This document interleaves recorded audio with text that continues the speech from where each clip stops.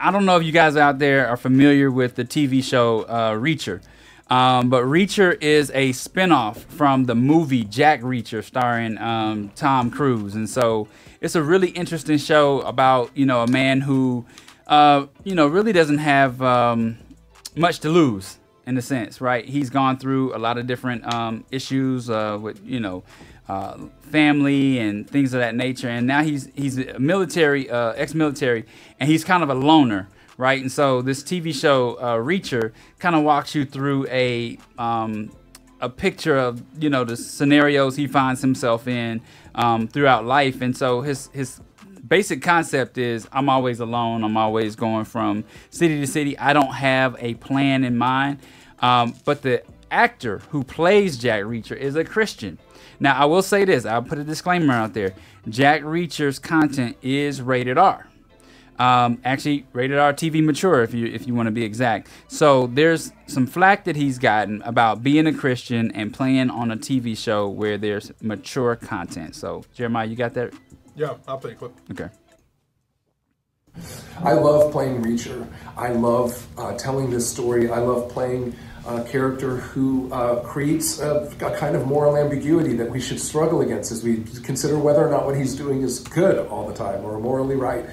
I think that kind of thing is fun and fascinating, and I think escaping to that world as an audience, hopefully it's as enjoyable for you as it is for me to help bring it to life. But it's funny to me how a lot of people criticize me, supposed Christians especially, criticize me for playing Reacher, as if the only TV that should exist is seeing people silently folding their hands in the pew of a church. I mean, what kind of stories are we supposed to tell? If you look at Scripture, what do you find? You see 1,000 years of an infinitely holy God holding tension with human beings as he tells the story of who he is, reveals who he is through an imperfect people. So we get stories of paganism and a war and bloodshed and ghost stories, mysticism. We see miracles and magic, and we see life and resurrection and death, and we see this incredible canvas where God is completely unafraid to tell the story of who he is through less than morally ambiguous characters, through pure evil sometimes. So I think it's laughable when people criticize me for playing characters that are not like saintly. That's not my job, and I don't think God cares about only telling those kinds of stories. I think we can start conversations and we can reach people through these mediums in a way that I think God enjoys. And so here we are now, where we can get to the heart of the matter, where God has built a platform because of this show for me, where I can reach people who maybe don't think about these things all the time, and maybe for those who are struggling or feel lost or want to try something new, they can find something that brings them hope, like my faith has mine. All right, so that was actor Alan Ritchson, the gentleman who plays Jack Reacher, and so I've seen the TV show Reacher. I think it's 2 seasons. There's another 3rd season about to come out in late 2024. Jeremiah, you've seen the show? I've seen some of it. I've seen clips from it and stuff. Yeah. James, you seen it? I've never seen it. Okay, my brother-in-law, I know, Edwin, you've seen it. Oh yeah, I like it. Yeah, and so I know it's members of our team that's seen it as well, and so we talk about it.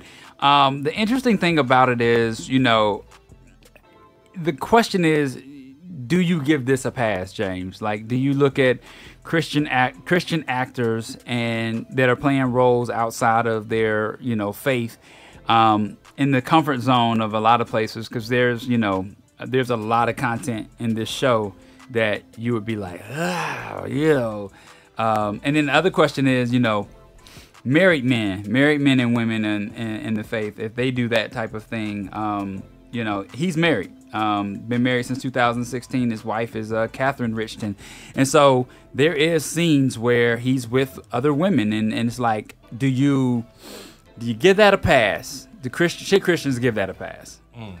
Because deep down inside, his heart is turned toward Jesus. Yeah, that's kind of hard to say, to be honest. I mean, the surface answer would be to say, no, you can't do that. You're a Christian. You can't do these different things. Yeah. But if we're going to say that in this one instance, we got to say that across the board with a lot of different stuff, a lot of different movies. Like, most of what we watch and what we listen to is not always, quote unquote, Christian based.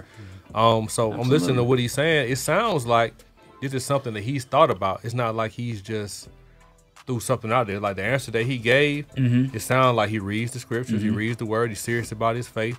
He's thought about how it may be perceived by him taking this role on or whatnot. So I think in this instance, it's really up to the individual. What do you want to watch as a believer? Do I want to watch this? Do I feel okay with it? Then I will. If I don't feel okay with it, or my kids or family watching this, then I won't let them watch it. But it's up to nobody knows the heart of man. He may be able to reach people behind the scenes that we don't know about. It's just kind of hard to put God in a box and just say you can't do that because you're a Christian. Yeah. For people who are unfamiliar with him, you might remember him. He's also the Hulk. Okay. He's also the Hulk. And so you think, and his stature, like, dude is huge, right? Is the time travel? Is he doing time travel or something like that? Okay. That's a Quantum Leap. Okay. Yeah. He was the Hulk? I never seen him in the Hulk. Yeah, he was the Hulk. You sure? When you see him, he was the Hulk. Think about it. It was him. Yeah. Like in the movies or in? Oh wow. Yeah. Not Luke Ferrigno Hulk. But you're talking about like in these newer Marvel movies? Yeah. Oh wow. I know the dude you're talking about. Okay. Yeah. And so so it's interesting, right? Like you have a lot of actors that do that. You know, we had Brayley Evans on this show. And she was like talking about what it's like to be a believer and then play in these roles where, you know, it's a little bit these raunchy shows and it's, you know, they're asking you to do things. And she's like, I welcome it. A lot of people say, you know, it's not so much the character they play, but it's the intent behind what they're there to do in Hollywood, right? It's not so much the character, because Brayley talked about witnessing behind the scenes. She talked about prayer meetings on set and things like that, involving people in activities to reach Christ that normally they wouldn't get that seed planted. I think she even said when she was on the set of Just Right with Queen Latifah, she was planting seeds, you know, on that set. And also, you know, it just makes you wonder, the scriptures, when we talk about, you know, let he who is without sin cast the first stone. There's one scripture that you could quote also, but then also, you know, don't try to remove the speck out of your brother's eye if you haven't removed the plank from your own. So, do we give people a pass because you may like them?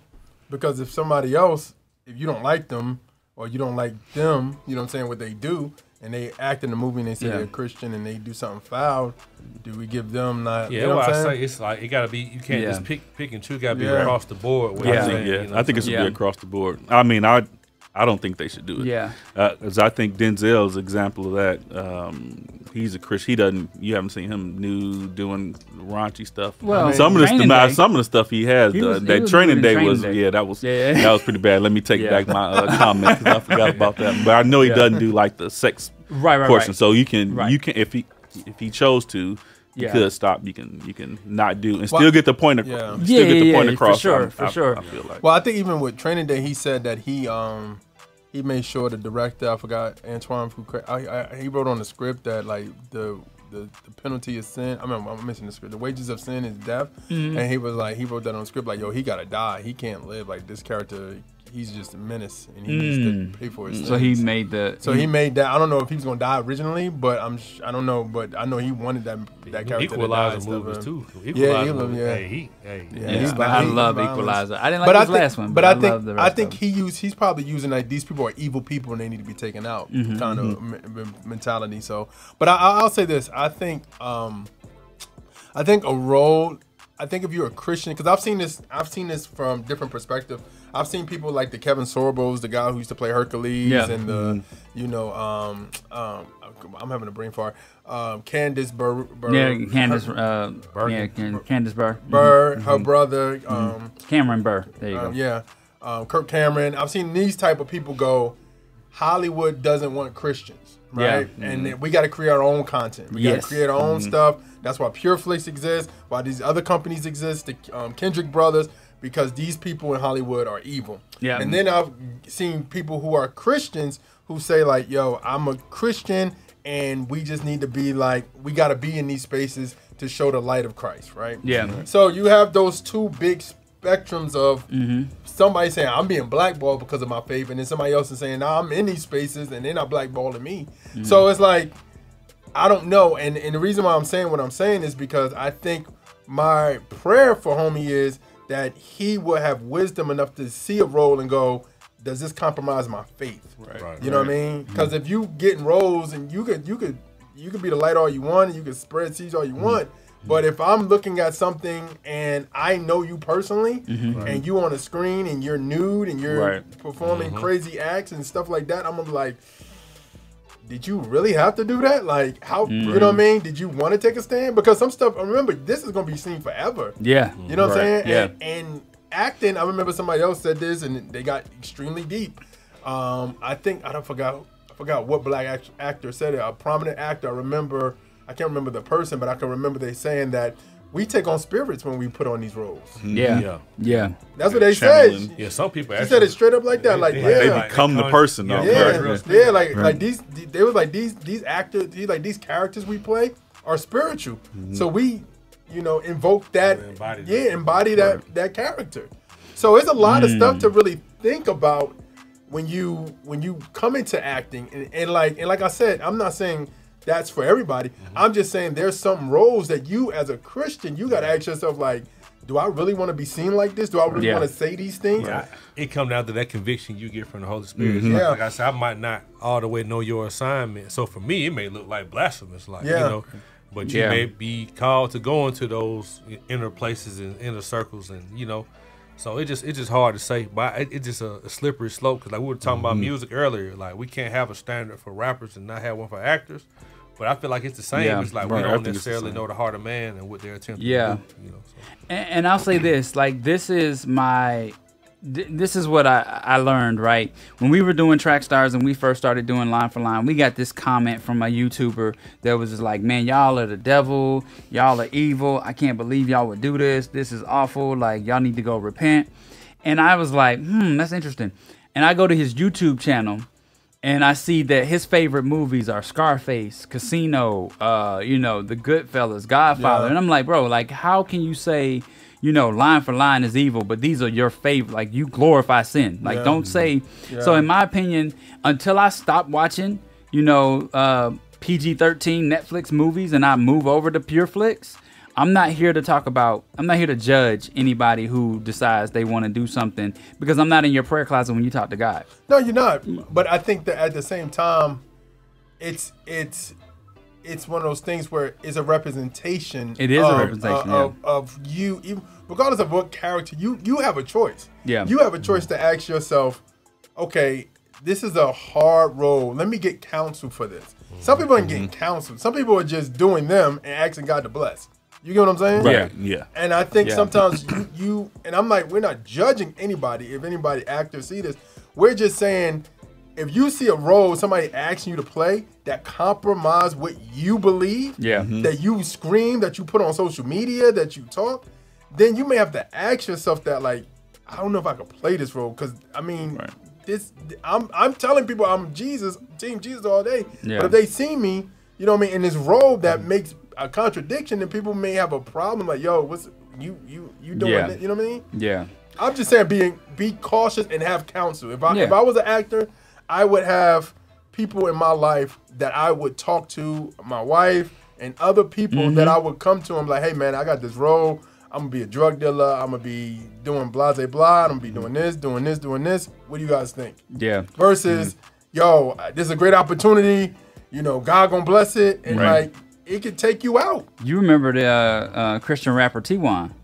T1 said he turned down Straight Outta Compton, to play Dre. Yeah. So, and you know what that turned out to be like. That was a bunch of craziness the whole movie through. So imagine Christian rapper playing that role, and you're looking like what? No, but that's what I'm saying, because you know him of who he is. Yeah. There's a lot of actors and actresses who are people of faith. Yeah. But I don't think they care about. I think they compartmentalize. I think that's what it is. I think they compartmentalize that character. Job. Yeah. Right. It's like they may put it at, like, you a plumber, you may have to go in somewhere dirty and whatever. Christian plumber. Yeah. I just couldn't do it. Like, my spirit would be too convicted for what I'm like.